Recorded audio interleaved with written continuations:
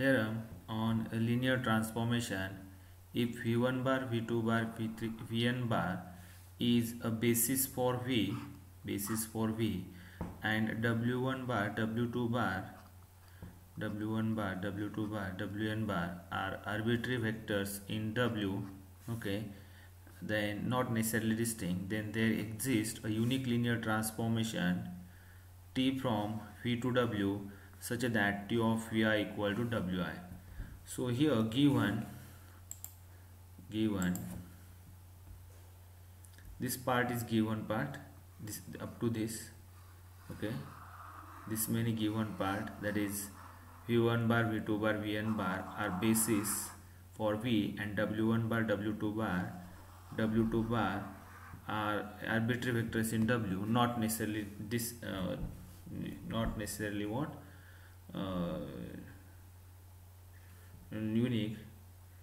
Then there exist up to this, up to this it is linear, it is given part, okay, up to this it is given, and before that we want to prove this, then we want to show that what is our claim here, that is we want to prove here there exists a linear transformation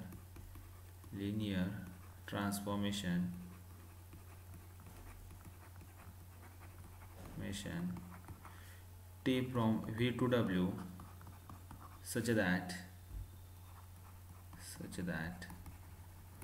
T of v1 is equal to w1, that is T of vi equal to wi means what, T of v2 is equal to w2, and T of vn is equal to vn bar is equal to wn bar. So that is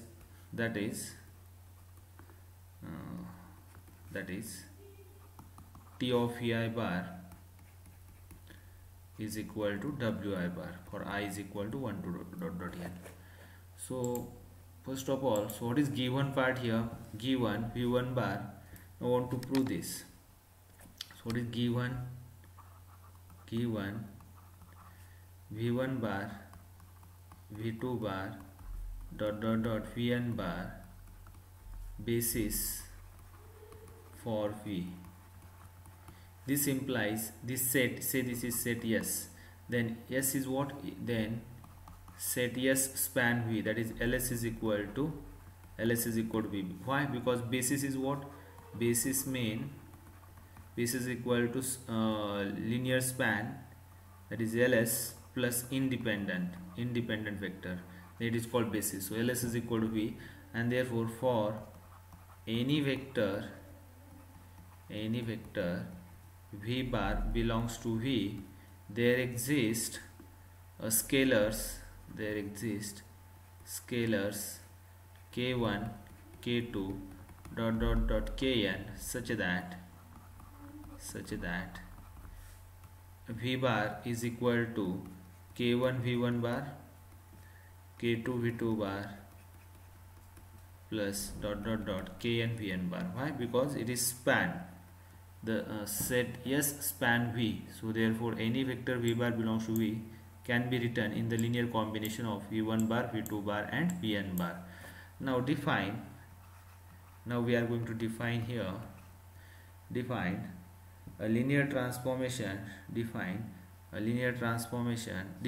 T from mapping T from v to w as T of v bar is equal to k1 w1 bar plus k2 w2 bar plus dot kn wn bar.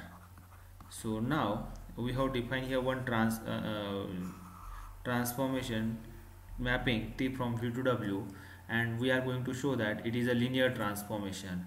So the step first, it is closed under, say it is closed under vector, instead of step first, say here first we are going to show that it is closed under vector addition. So let u bar is equal to, say u bar is equal to u bar belongs to v such that u bar is equal to, say k1 v1 bar plus k2 v2 bar, say k1 v1 bar plus k2 v2 bar plus kn vn bar, and say v bar is equal to alpha 1 v1 bar plus alpha 2 v2 bar plus alpha n vn bar. Okay, so what is u bar plus v bar here?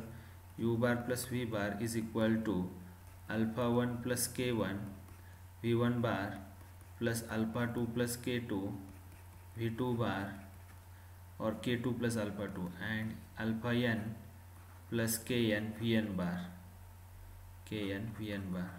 So if you apply here t, we get t of u bar plus v bar is equal to, so if you apply t, then it is what the mapping is defined is what, k1 w1 bar k2. If v1 bar is equal to, if v bar is this, if v bar is this, then it's, if we apply t, then we get k1 w1 bar k2. So if you apply here t, then we get alpha 1 plus k1 w1 bar plus alpha 2 plus k2 w2 bar plus dot dot dot alpha n plus kn wn bar. So if you simplify this, we get, this is nothing but the k1 w1 bar plus, this is nothing but the k1 w1 bar plus k2 w2 bar plus kn wn bar plus alpha 1 w1 bar plus alpha 2 w2 bar plus alpha n wn bar. But what is this? This is nothing but the t of u bar plus t of v bar. So t of u bar plus v bar is same as t of u bar plus t of v bar. Why this is t of u bar? You can see, if u bar is this, then t of u bar is what, k1 w1 bar plus k2 w2 bar plus kn w1 bar. If v bar is this, then t of v bar is what, k alpha 1 w1 bar plus alpha 2 w2 bar plus alpha n wn bar, and that's why t of u bar plus v bar is what, t u bar plus tv bar. Now let u bar is equal to say k1 u1 bar, k1 v1 bar plus k2 v2 bar plus kn vn bar, and let alpha belongs to r be any scalar.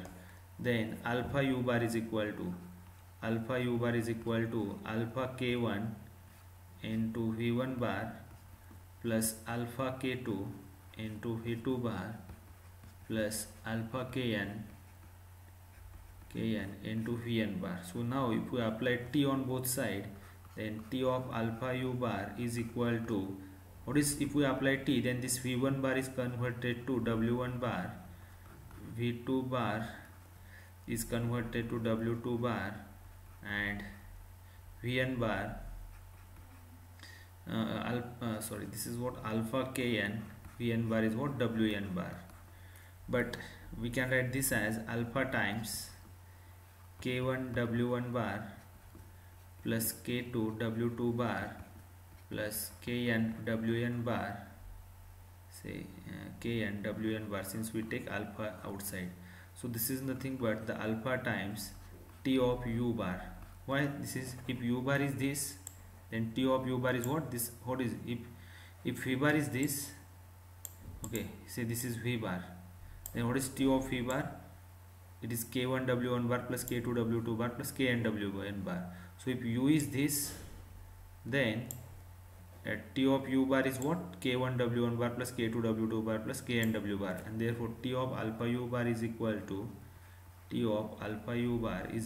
alpha times t of u bar, and therefore here we have proved that t of u bar plus v bar is equal to t of u bar plus t of v bar.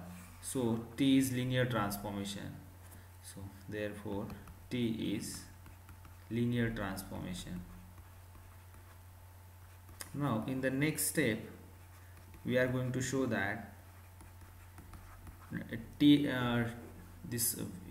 under this transformation we are going to show that v1 maps to w1, v2 maps to w2, vn maps to wn.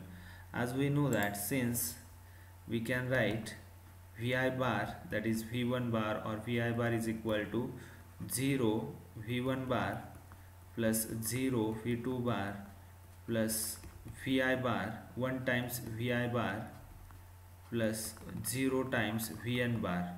Okay, so for example I am writing here, you can, for example, if we want to write here V3, then we write V3 bar is equal to 0 V1 bar plus 0 V2 bar plus V3 bar 1 times V3 bar plus 0 Vn bar.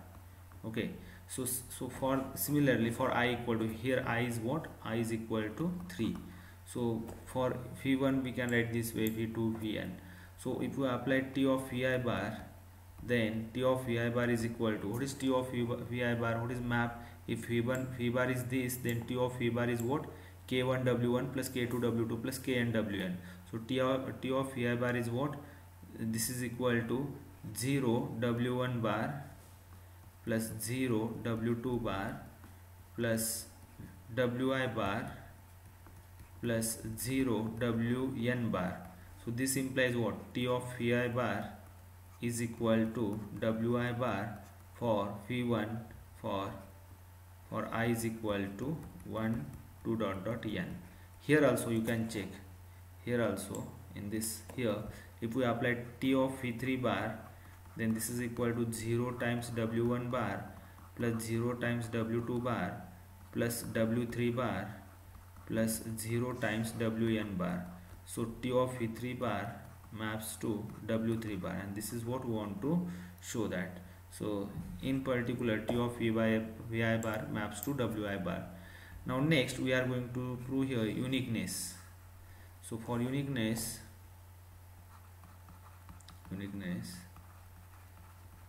suppose T of Vi bar is equal to Wi bar and T dash of Vi bar is equal to, T dash of Vi bar is equal to Wi bar with two linear transformations. Suppose where T and T dash two linear transformation